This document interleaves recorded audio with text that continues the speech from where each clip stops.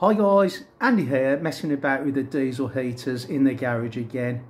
As you can see, today I'm playing about with the exhaust gases again. I've got two pieces of exhaust pipe here. First piece is going into this gas cylinder where the gases are able to circulate in the cylinder, and the other pipe is coming out and going out the garage wall.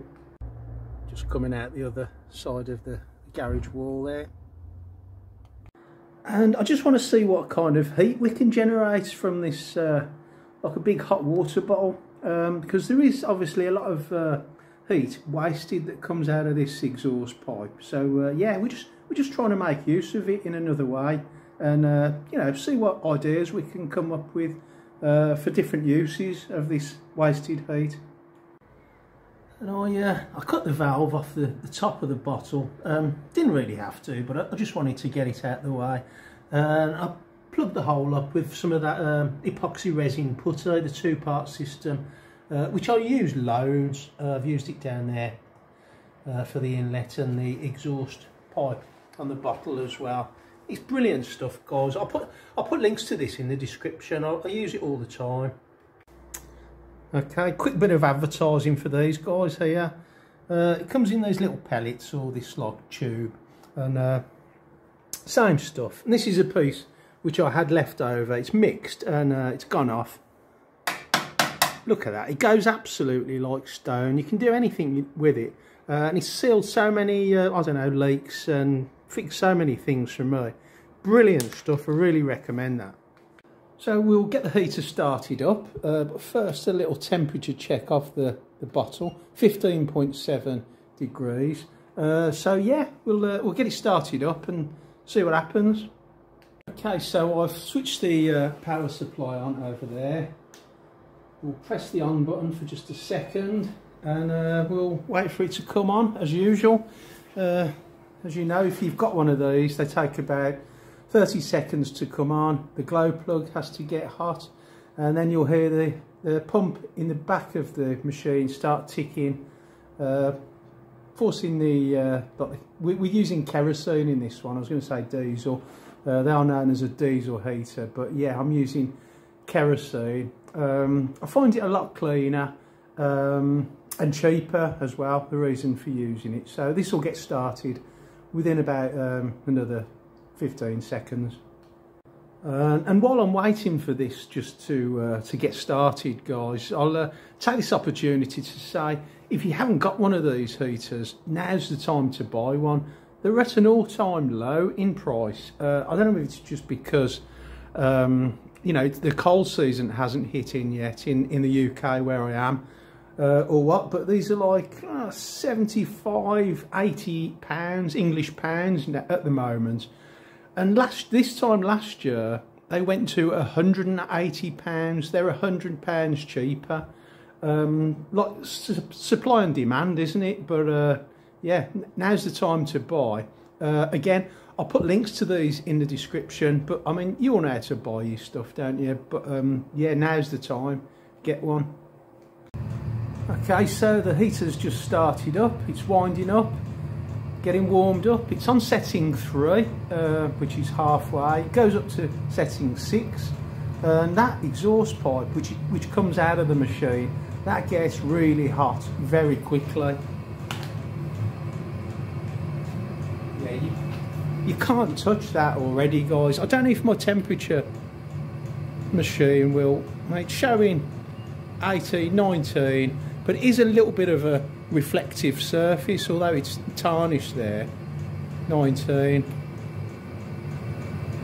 The gas bottle's still cold, but yeah, you can't even touch that already. I have to admit, guys, I'm starting to panic now. I'm thinking, will it explode? But it can't, can it? I mean, there's an inlet and an outlet. It's just some exhaust gases. But I did have a little panic there. Okay, so it's only been on a couple of minutes, and I find it interesting to see which parts of the bottle have heated up first. Obviously it's the flow of the gases, and it's round here. Obviously the gases are coming up and they're hitting this part, they're hitting that part first. Okay, so we've got 20, 21, bit cooler up there, 18, and as we go over to this side, 21, 23 there, 23 degrees, 20. I mean that's pretty hot. You can barely keep your hand on that.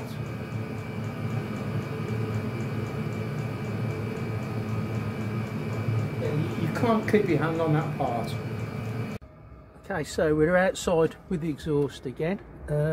Quite a bit of condensation coming out now. Now we're passing the exhaust gases through the bottle. Normally there'd be absolutely no condensation coming out of the exhaust by itself. Quick temperature check. 21, 22 around this side. Obviously, like I said, the exhaust gases are going in and up slightly, and around this side is the hottest part. We've got 26 and a half, nearly 27, and it goes up. As it goes up, we're looking at 23. So yeah, the exhaust gases are going straight through and they're hitting this side here, and that's where the hottest temperatures are. But that bottle, that's a nice little kind of a heat battery.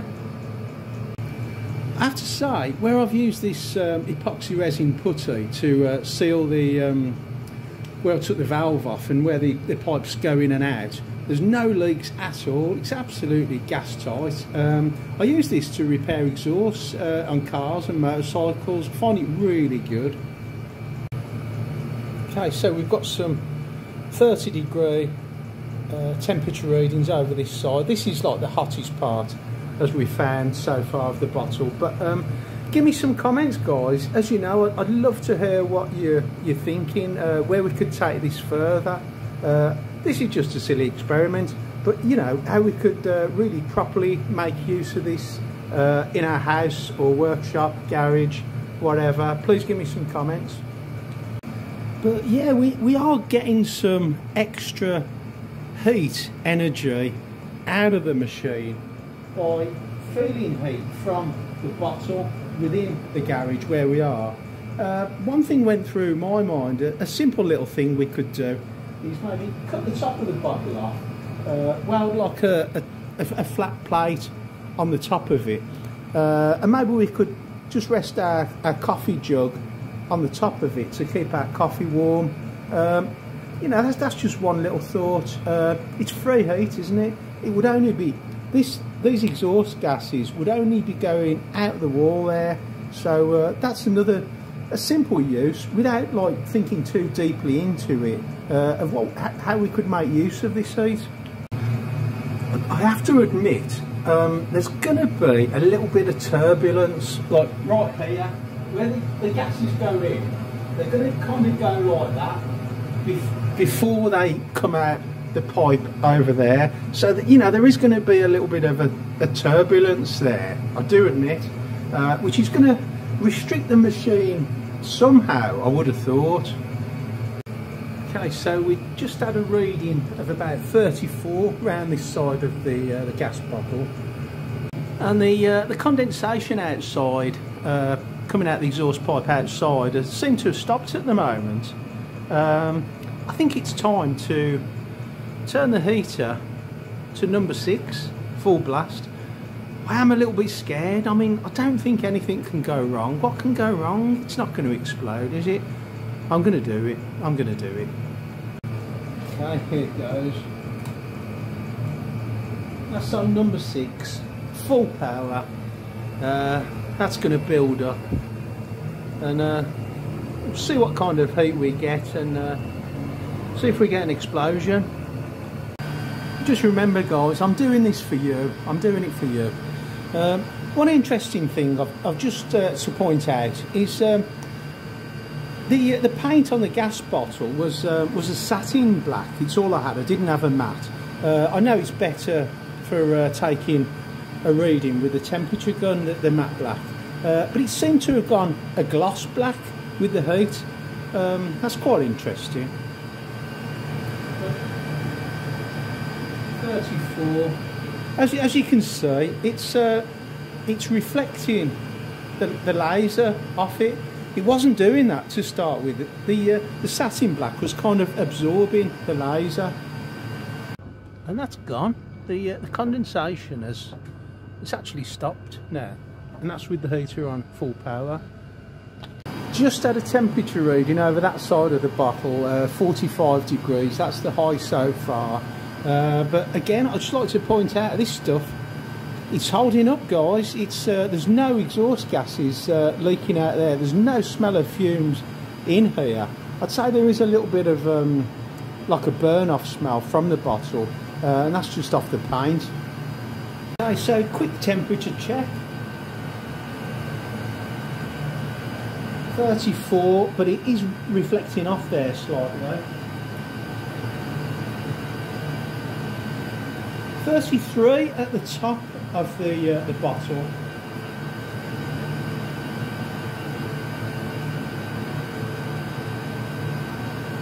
.48.5 is the highest reading we've had so far over this side of the bottle, where obviously the exhaust gases are pointing when they come out of the pipe from the machine. That's the highest reading so far. I think we've done enough here. I think we're ready to turn the heater down.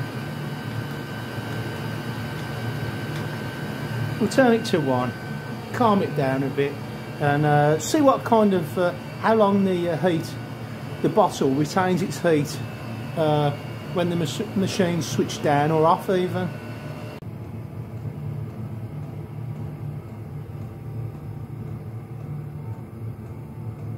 But that is really hot, guys. You can warm your hands on that, and that is like a storage of energy there. It's a storage of heat.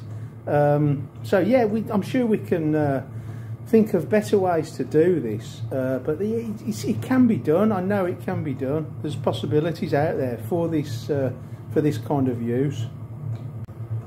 Isn't the heater a lot nicer on setting 1 or 2 rather than 6? It's a little bit too noisy, isn't it, really, on 6? I'm going to turn it off now. Take a few seconds to go off, and we'll see how long the bottle stays hot. Okay, so the heater's gone off. It's been off a while now. The gas bottle's still retained quite a bit of heat a while after, and I think if you had your coffee pot on the top of that, it would definitely still be keeping your coffee warm. One of the little thoughts I had while I've been making this video to store some of the heat in like a battery would be to maybe put the pipes going into the bottle probably a little bit higher up and coming out higher up, fill the bottle half up with sand. Obviously that's going to store the heat for longer than without. But yeah, give me some comments, guys. I know there's some clever guys out there, you are, and you can teach me a thing or two. Yeah, give me some tips, advice. You tell me, I'll do another video about it, to another experiment. I love messing about with things like this, as you know. And please give me a little like and subscribe. And if you click on my username, Andy Fireblade, you'll see all my other videos. So thanks for watching, and I'll see you on the next one.